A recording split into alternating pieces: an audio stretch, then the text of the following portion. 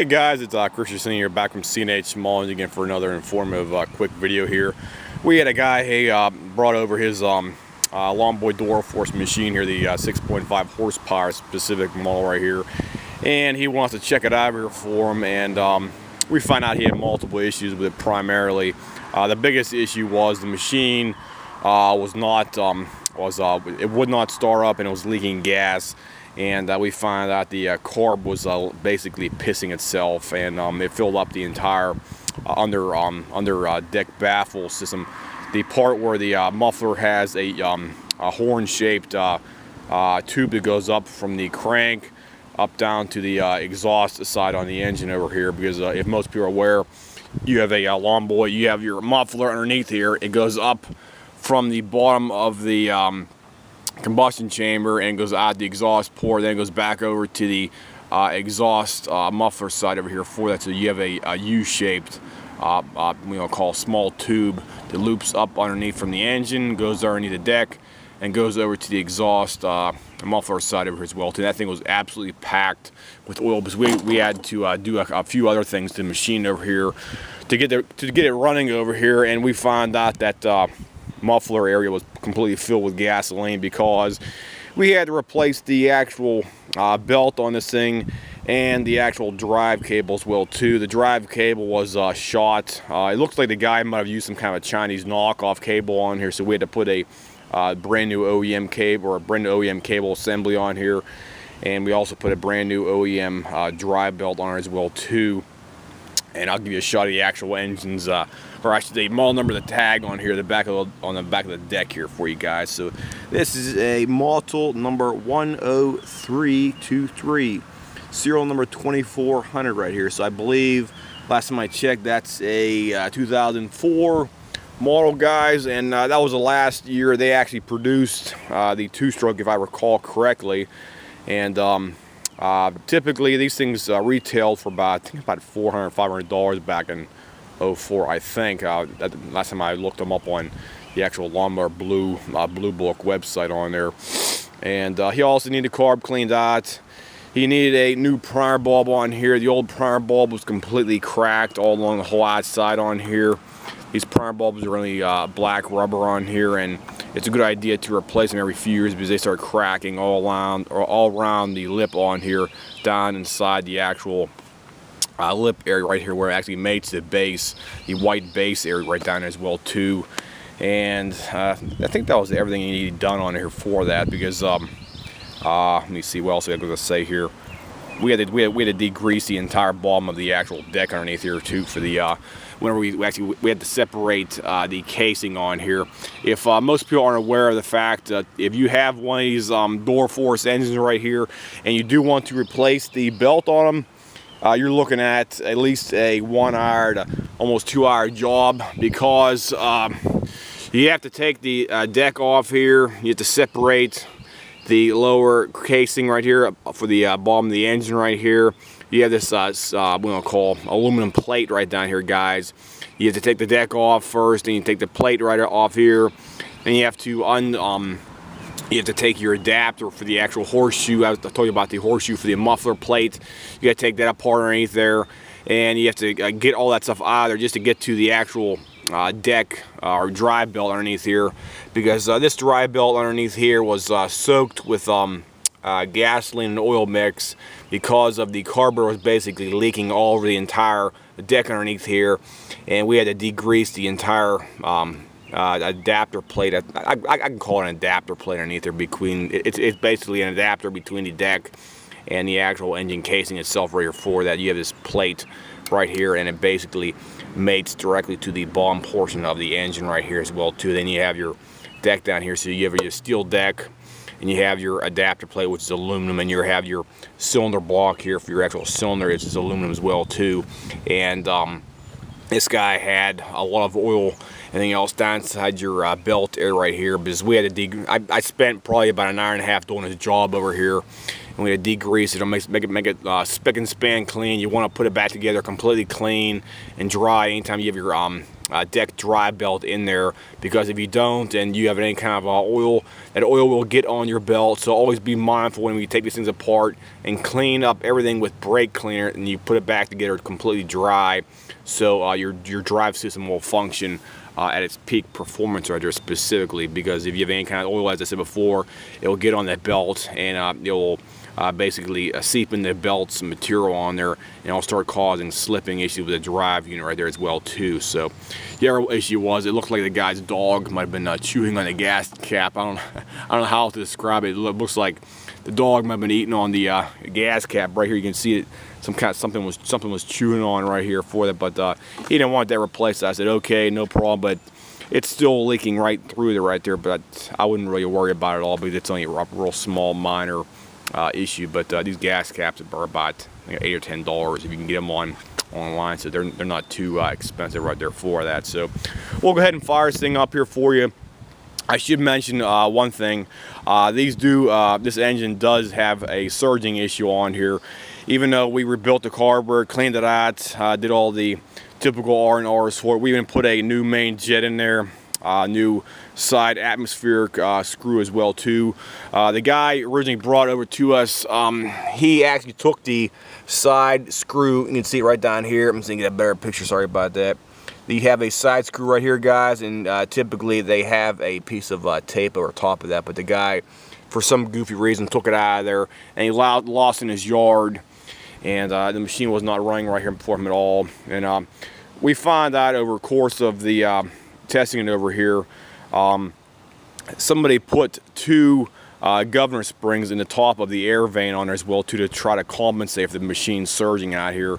And I do not recommend that kind of feature or upgrade, or some kind of quick fix. But we took them both out, and we put one brand new OEM spring in there for that. But the machine still has surging issues, and unfortunately, I'll be completely honest about this machine, I'd say at least 25 to 40% of these machines out there, they do have surging issues. I seen them run off the showroom floor after surging, guys, and I actually talked to Lawn-Boy and the Toro master mechanics, and they told me whenever these things came into their shops, even brand new, you might get 1 or 2 out of, say, 10 out there right from the factory might like a slight surging issue, but you can't do anything about it because the carburetor is fixed, and there's no way to fine-tune them other than trying to drill out the main jet and trying to hope for the best. But the problem is that's a non-EPA sanctioned repair, so I do not recommend that unless you want to Mickey Mouse your own carburetor yourself, because we cannot do that over here because we're a shop, and due to insurance and liability issues, we can only replace the machine's parts using OEM sanctioned rules and regulations right there for that. So I'll go ahead and fire this thing up here for you guys. Let me see here. I'm holding my camera here and this thing on choke. Let me prime it a couple times. 1, 2. Let me put my camera down here real quick, and I'll get it real quick, guys. Hold on.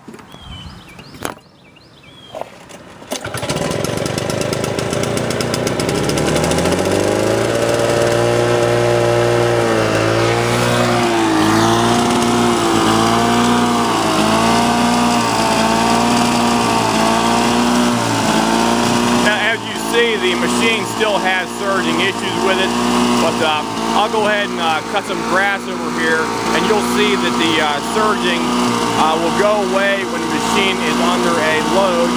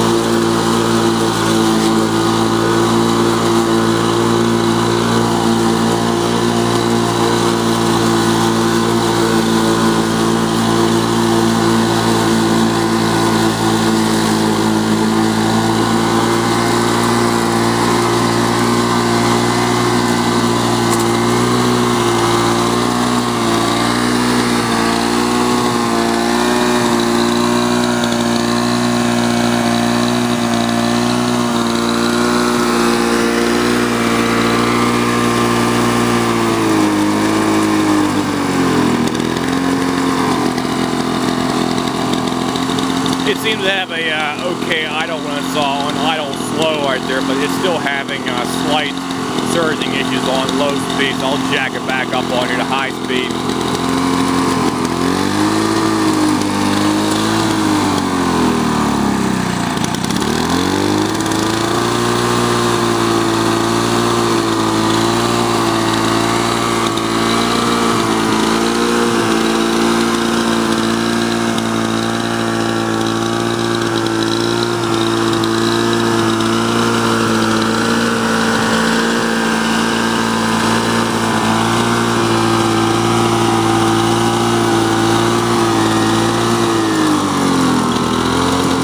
Low speed again.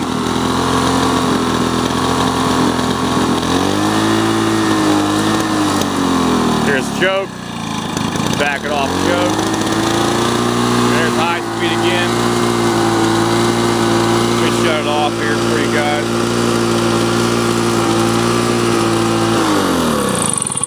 And there's stop. Now these two-stroke Duraforce, the later generation, as this one is right here, sometimes they do surge like that, especially whenever they're cold out there. After they warm up, usually the surge might dissipate a bit, and typically the surging usually goes away under some kind of a load, like a moderate to a heavy load, as I just described, you know, going around my yard over here, cutting with the machine here. So there's really no good way to completely eliminate the actual surging issue. We put a brand new carburetor on here. We even tried a brand new carburetor. The surging was still there, so we just put the old one back on there. And as you see, that's the result right here. We drove it around my small yard over here. We just got done cutting some grass up and down here probably for a couple minutes up and down the hill. And it does cut okay.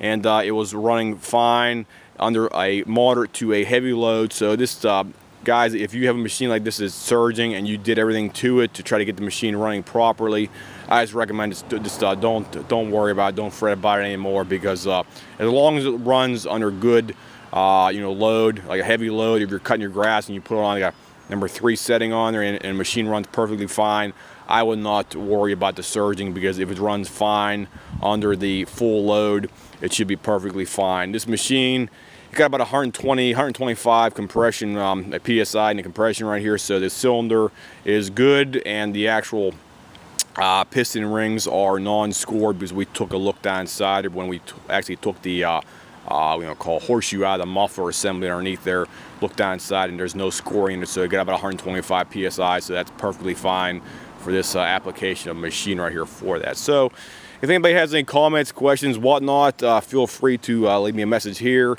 If I skipped over something, or if you want something clarified, just leave me a message, and I'll try to get back to you probably within 24 or 48 hours after you post me some kind of question or message. So I'll see you guys, and have a nice day.